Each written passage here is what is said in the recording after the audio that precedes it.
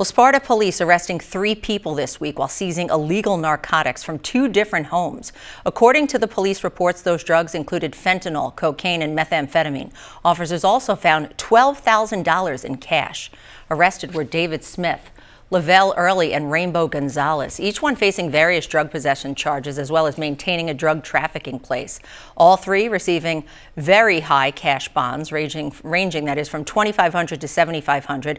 A 4th person, Brittany Stokes, is wanted in connection with the case, but she hasn't been located yet.